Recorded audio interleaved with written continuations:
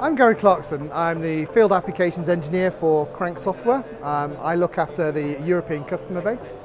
So I'm going to explain now some of the migration story that we have in terms of Storyboard, creating the rich user interfaces on multiple levels of hardware. So we're finding this capability is very popular with many of our customers with maybe an entry level, a mid-range and a high-end hardware platform, maybe not the same hardware. So what we have here is a STM32H7. This is a microcontroller.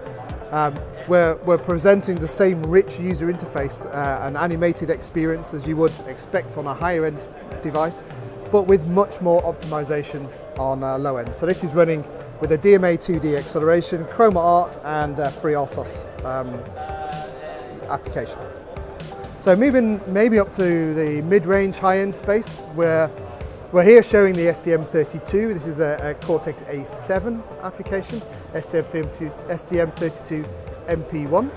We're showing here the two different characteristics. We have a software rendered application. Maybe this is targeting the entry level to mid-range space, all the way up to a full 3D accelerated runtime engine. And the same user interface tool is designing all of these customer experiences. This is Storyboard Developer Suite.